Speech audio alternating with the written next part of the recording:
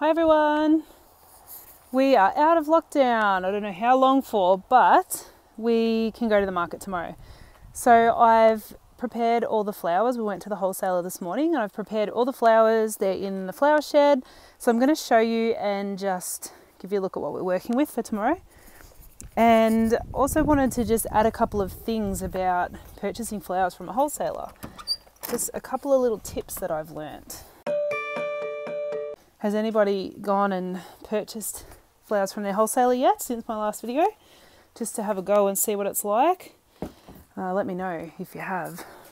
Alright, let's go over there. So the flower shed's looking more empty. We're just slowly getting the junk out. We're ordering the plaster this week, we're getting the air conditioner this week, and we're hoping to just crank it out. But anyway, here's what I'm working with. We've got our foliage and fillers here. So foliage, some kale, tryptamine. I don't know where the wax flower went. There it is.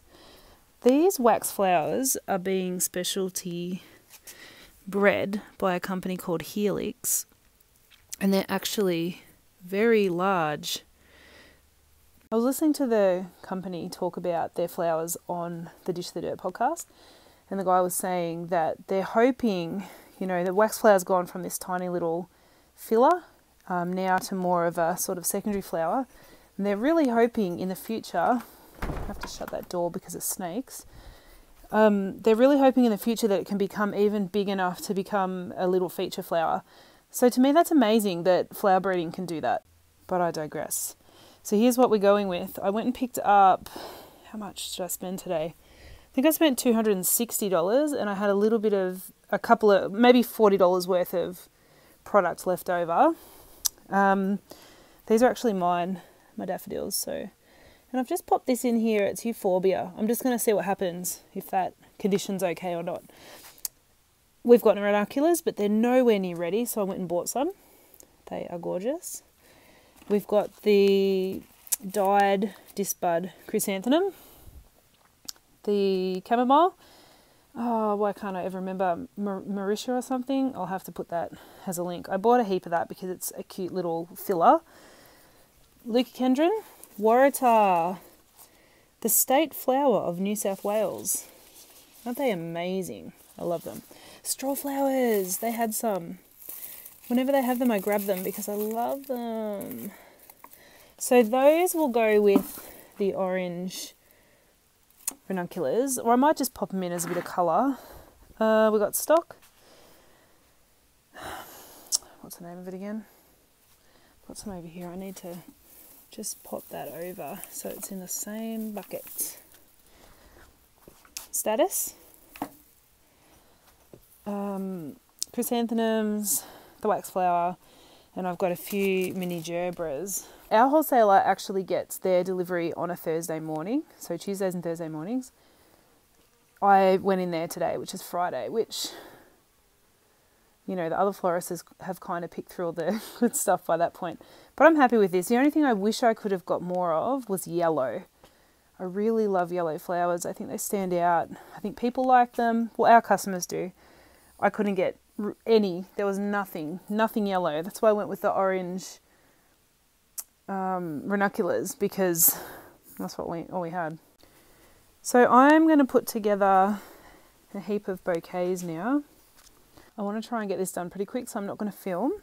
But something I did want to say is, when you're at the wholesaler and you're picking out your flowers, there's some flowers that are a little bit tricky and you can almost feel like, oh, you know, it wasn't quite worth what they were asking because of certain things. And one of them is, especially with things like tryptamine and wax flower, the way that the stems are organised. Sometimes the tryptamine is just like, it's sold by weight, I'm pretty sure, not by stem count. And sometimes you just end up with this massive mass on one stem or 3 stems or something, and you've really got to work hard on it. It's actually pretty cheap. It's like $7 a bunch or something. $7 a bunch, I think. So it's actually a pretty cheap flower. But by the time you then have to process it and strip the stems, separate them, try to work out how you're going to get your value out of that, it actually costs a bit more. So Don't forget that when you're doing your flowers. Some things are a lot more time consuming to process, and you need to get your money for that.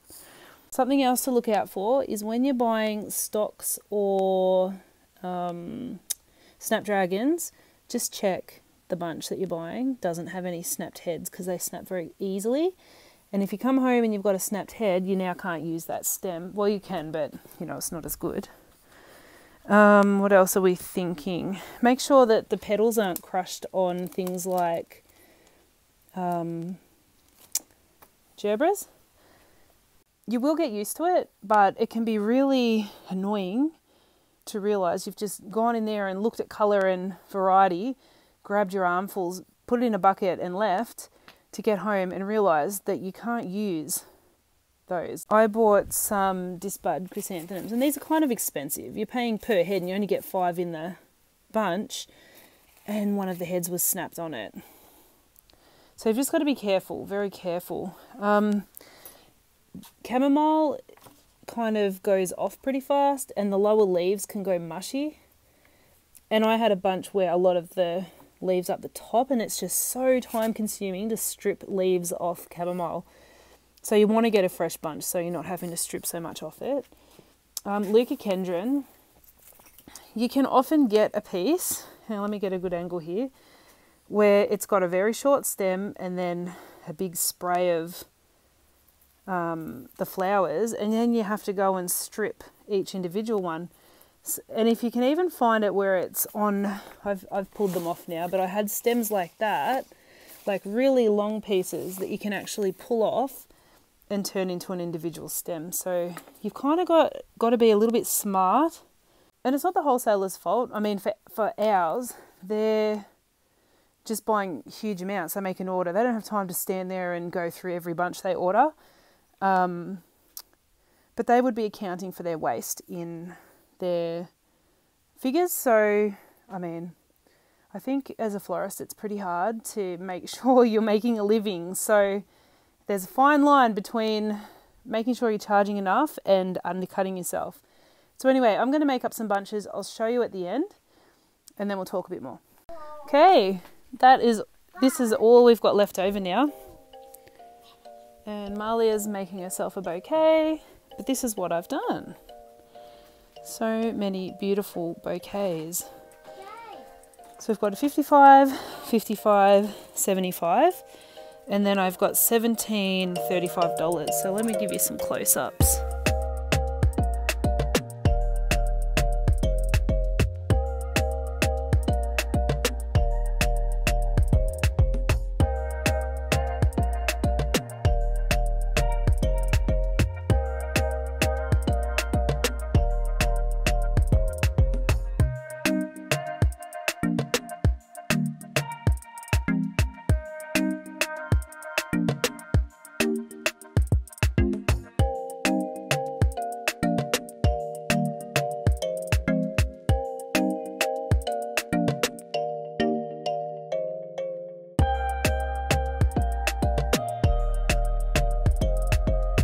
So a gorgeous sea of flowers. So now I've got to add the prices to them. We just do them on little laminated circles.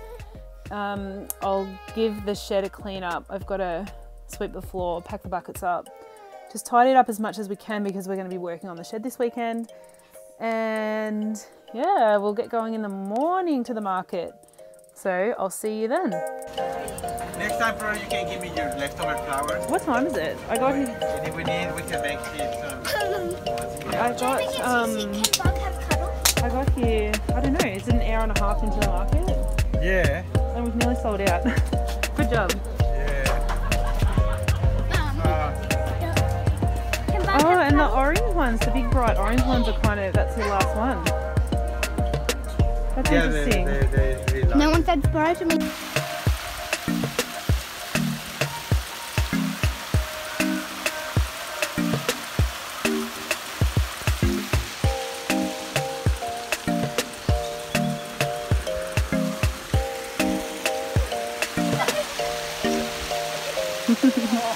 Is he scared?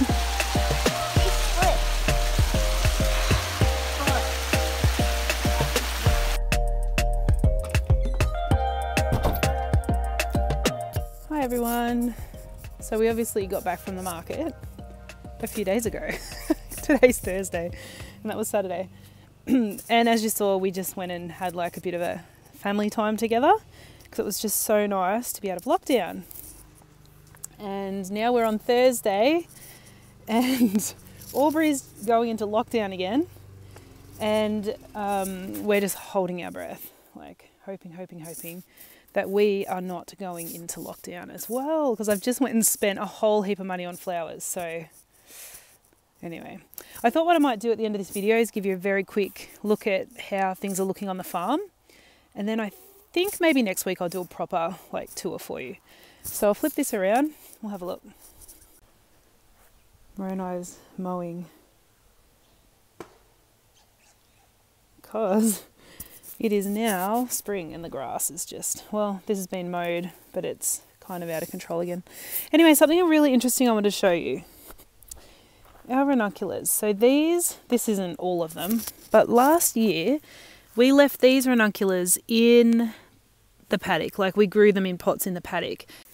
And then at the end of summer, well, not at the end of summer, at the end of their growing season, we kind of couldn't be bothered doing anything, so we just left them out there. So they sat in the baking hot sun all summer, out in the paddock. We didn't water them, nothing, through heat waves and everything. And then we noticed through autumn they'd started to sprout again. We were like, wow, I can't believe they survived. So we left them here, and they're actually doing better than any of our other ranunculus.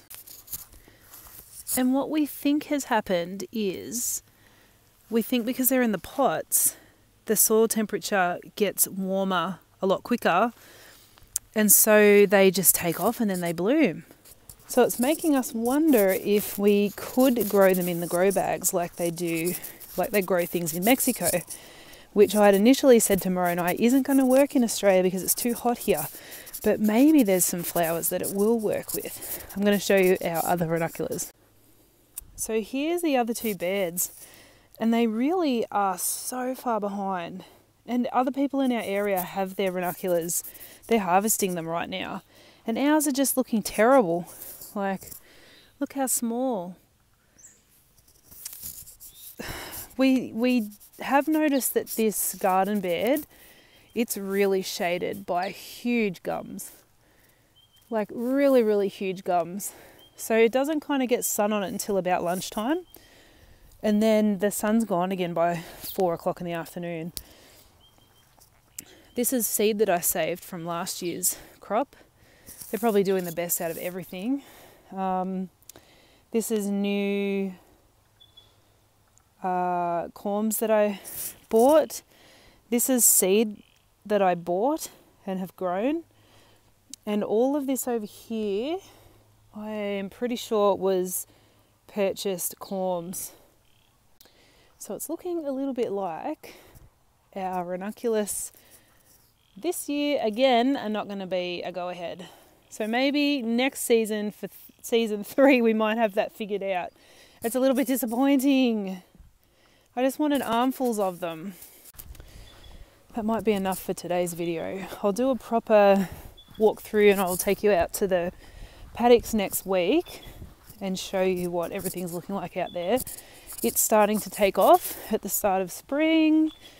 Our house yard's starting to look nice. The studio, as you saw in the start of the video, starting to get it done. We're going to get the walls have been moved now. I'll go and show you. The walls have been moved. We've got the wiring's been, well, checked. I've got to do a little bit more running wires. Then the electrician will check it one more time before we stick the plaster over it. And we've got to put the insulation in. We're going to go in this afternoon and buy that. But we honestly feel really tired. You can probably tell. I look tighter and tighter as the videos go along. But let me show you this. Okay, it still looks kind of messy, I know. Oh, I nearly tripped on that wire. So we've got it pretty well cleaned up, except for my mess. I've got flowers here. So let me go over here and show you backwards. We've got a little area in there. We're putting another wall across here, and there'll be a desk in there, so that'll be for the kids to do homeschooling.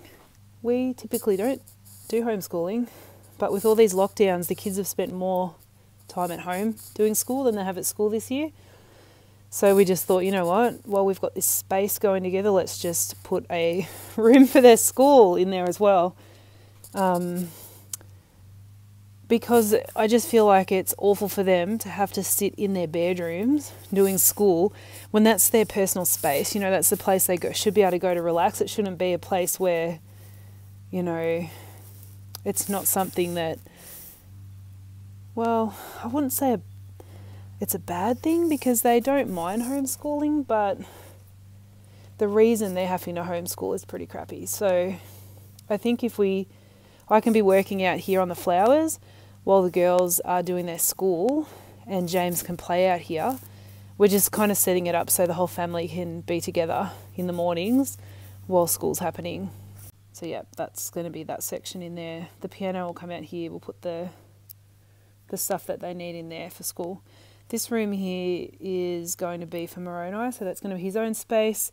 And then, of course, the woman gets the big space, but really it's for the business. So what I'm thinking is this wall, have an air conditioner up here, putting the workbench all the way along that wall, and then just have tables in the middle here. And we think it'll be a really fun space as well, because if we have family over, if we get to have family over for Christmas, we can all be out here and set it up really nice with the flowers and everything. So Christmas on the flower farm is what we're hoping for this year.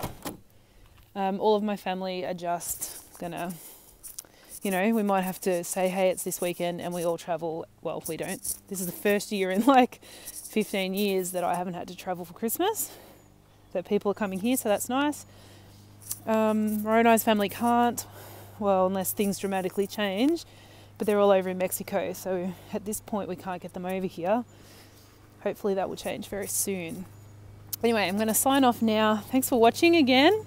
If you haven't subscribed, hit subscribe and follow along, and I'll give you that tour of the farm next week. Okay, see ya.